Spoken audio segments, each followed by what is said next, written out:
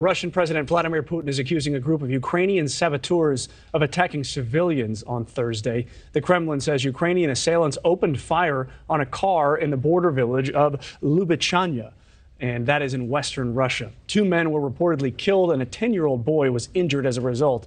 Ukraine denies this claim, saying that Russia staged the attack as, quote, deliberate provocation.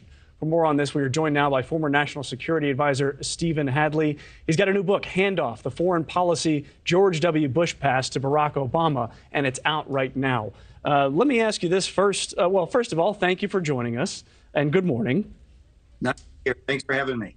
So I want to ask you, though, there is a competing narrative here, a false flag for Russia, something that they drummed up in order to, sort of drum up some antipathy toward Ukraine. And on the other side of things, you have the potential that Ukraine is penetrating into Russia and doing somewhat of offensive maneuvers here. What do you think is more likely? It's not clear at this point. The facts are still a little bit murky. And the question when we say Ukraine, it may be some kind of sort of paramilitary group with Ukraine. We don't know whether it's acting with approval of the Ukrainian government or not. But I think the bottom line is this kind of thing, either as a false flag operation from the Russians or some elements from Ukraine actually crossing the border, plays right into Putin's narrative. Putin's narrative is that this is a defensive war he's waging, that Ukraine is the aggressor, that Ukraine is an instrument of the United States and the West, and is seeking to break up Russia. That's the narrative Putin wants and is using to drum up support within Russia for this military operation or this war he's waging on Ukraine.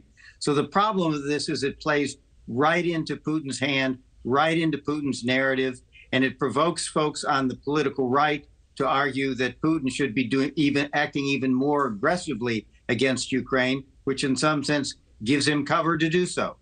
Wow. So whether it is Ukraine officially, Ukraine unofficially, or Russia doing this to itself, he benefits from that.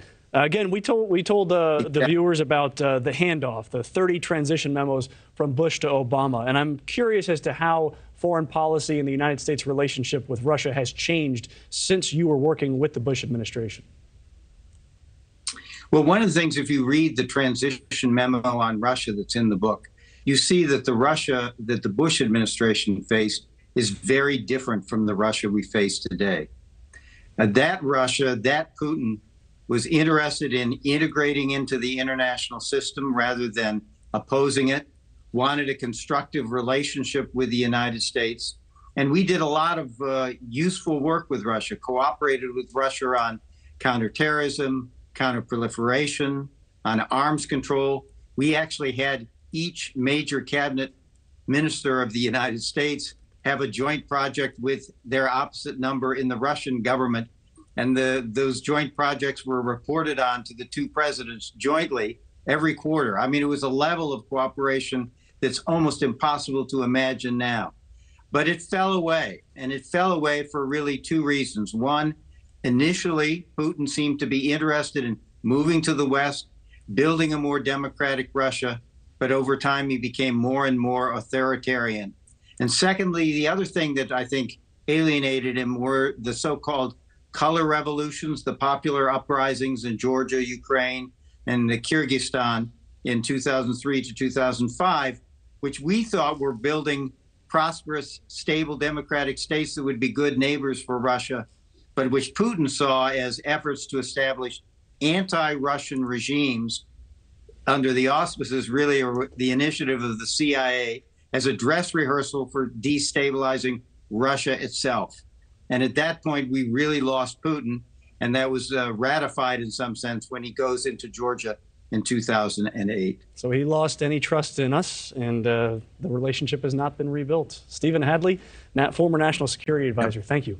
Thank you for watching. Go to newsnationnow.com to find NewsNation on your television provider. And don't forget to click the red subscribe button below to get more of NewsNation's fact-driven, unbiased coverage.